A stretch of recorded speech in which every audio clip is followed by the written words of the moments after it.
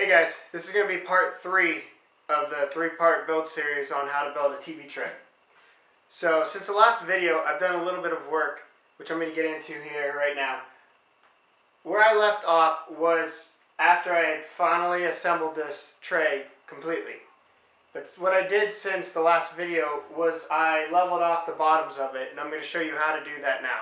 Alright, so what I have here is a piece of wood the same size as the legs, just bolted on as a reference since I already did this. What your leg would normally look like sitting on the ground would be this angle right here.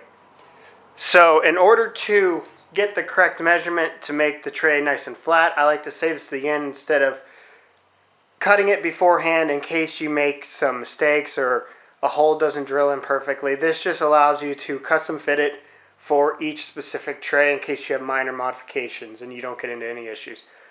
So what I use is a scrap piece of the same material I use for the legs. This one's 3/4 of an inch thick. But what I do is I just set the tray on a flat surface, and then I set this piece right up to it perfectly. If you look at it from the back, it matches up with this angle perfectly with the edge of the piece of wood. And all I do is I put it up there and I draw a line straight across it on all 4 pieces, going all the way around. That way I know exactly where to cut it down to. Now what I like to use this for is I like to use a saw in order to cut it down, but then I finish it off by sanding it down to get it exactly perfect the way I want it. As you can see with the line, it's going to line up right where we want it and will be perfect all the way around. Alright, so this next step is not necessary, but I'm a little picky when it comes to how my finish on the products look. As I said earlier, the wood that I got was actually 2 different size thicknesses. I tried to get down as best I could to meet up without having any issues. But what I like to do is I like to sand all this down so that the legs and these side pieces are at the exact same height. So in doing that, it will give you a nice clean finish and it will look like everything was set up perfect. Alright, so one thing I forgot to mention was one way that I figure out when everything is set up perfectly is to put marks all the way down my project, as you can see right here. And that helps me to know when all those lines are completely gone, then I have the 2 pieces at the same thickness or extremely close to the same thickness.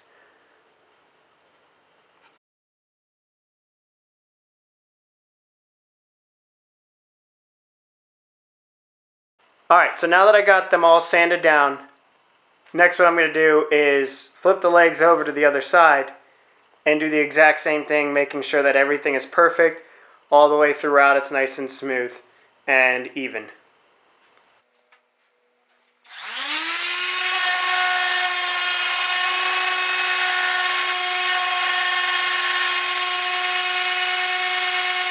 So now that we have the legs all matching up, now all we need to do is disassemble the entire piece and sand everything down to a finished sand before we start the stain.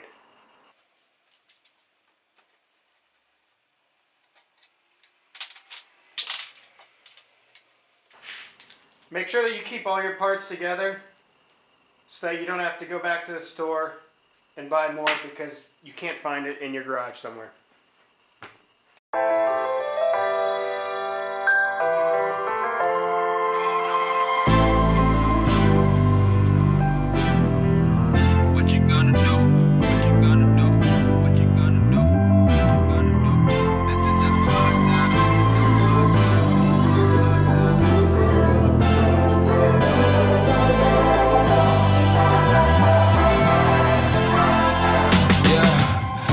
Never ever find the right words, and there's no way this is real life. There's no telling you're the right girl, so I can only say that it feels right. It feels right. Alright, so now that I've completely wiped everything off with a blue shop towel to make sure that all the sawdust is off, I'm going to start applying the stain now. I'm just going to be using a nice rag and some golden oak stain to get the required finish that I'm looking for.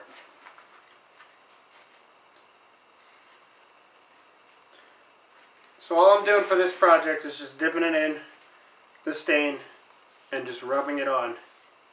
Making sure that I get down in all the little nooks and crannies. I don't want to let this stuff soak on too much just because of the color that I'm going for. So I'm strictly just going to be wiping it on and then basically wiping it right off. I can only say that it feels right. It feels right. It feels right. Yeah, I can only say that it feels right.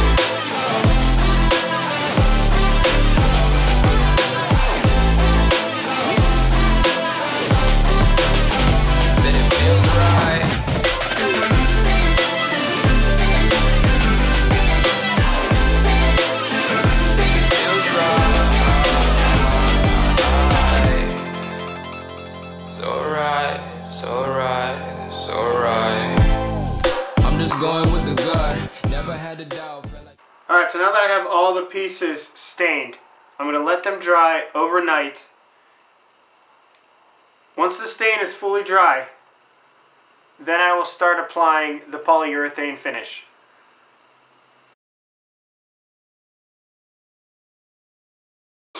Alright, so next what I'm going to do is I'm going to use some Minwax wood putty.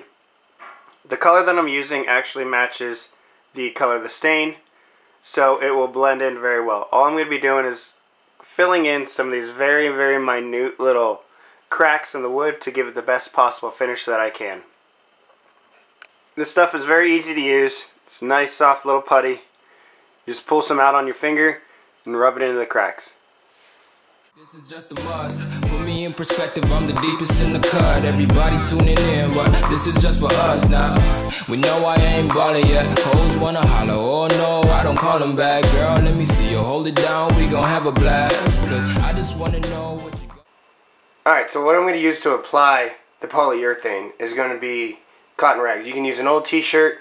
I have a bag of them from Home Depot that I bought. I think they were like $8.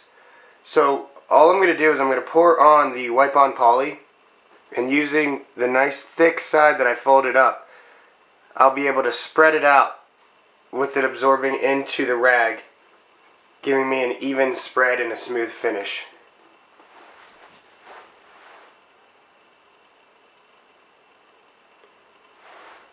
So first you're going to just want to put a decent amount on because your rag's just going to soak it on up.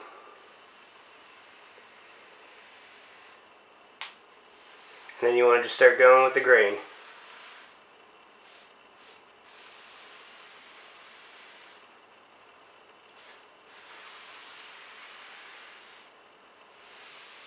Now I'm going to start on the bottom first. That way the base of it will have time to dry so that when I flip it over, I'll be able to set it down without damaging anything on the bottom as far as the finish goes.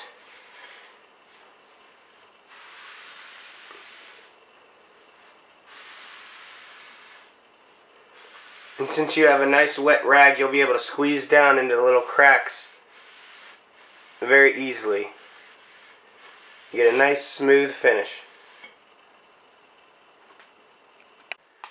Alright, so now that I have 2 coats of the wipe-on polyurethane on all the pieces of the tray, that'll help me give the tray a nice smooth surface by filling in the grains nice and flat and sealing them off so that when I start using thicker polyurethane I don't get real uneven spots.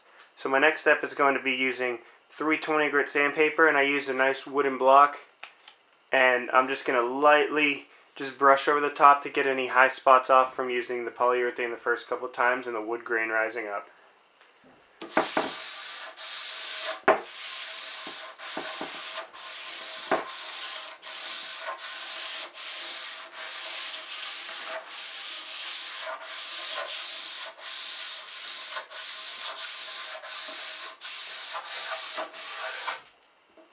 You're not applying very much pressure on there, just enough to knock off the high spots.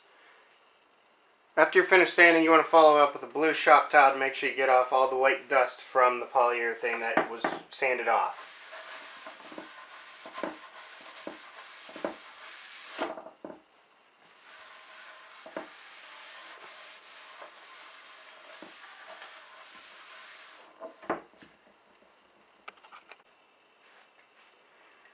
For the next part, I'm going to use Minwax fast drying polyurethane with clear gloss. I'm going to end up putting about 3 coats on top and then 2 on the bottom, just to ensure that the top has a little bit more protection for the plate sliding across it, because this is going to see more action than a normal piece of furniture. Do with all of that, ain't gotta say a word. I know what's up, you can have it all. Watch me rip it off, I'll admit it. You got me feeling hella loved, even when it's going down. Know that we gon' live it up. Young shot caller, always been a baller. Know that you the one, I can feel it in my heart. Yeah, I won't stop charging me, go and come harder. I can see you and I, way beyond the stars, girl. I can never ever find the right words, and there's no way this is real life. There's no telling you're the right girl, so I can only say that it feels right. It feels right. It feels right.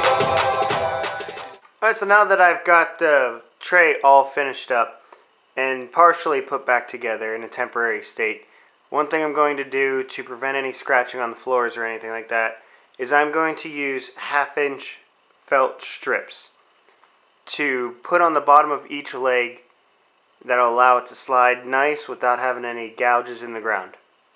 So applying the felt strips is just as easy as it can get. It has a double-sided tape on the back side of it. All you have to do is peel off the plastic on it and attach it to the bottom of the leg.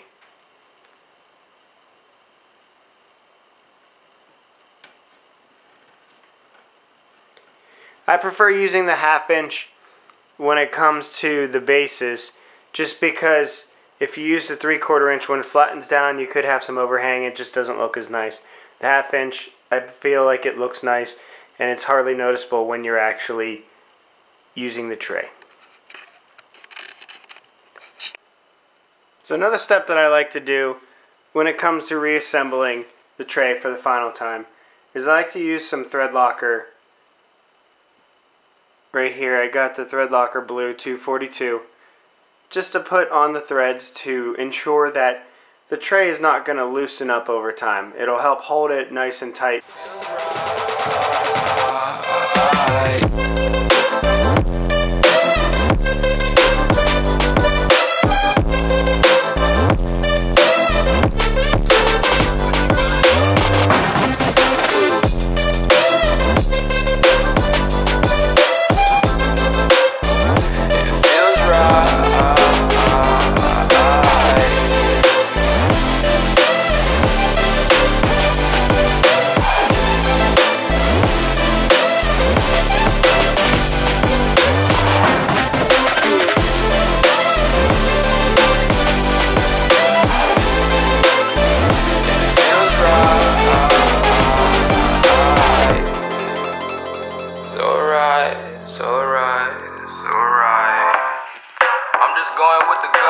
Never had a doubt, felt like this is just a must. Put me in perspective, I'm the deepest in the cut. Everybody tuning in, but this is just for us now.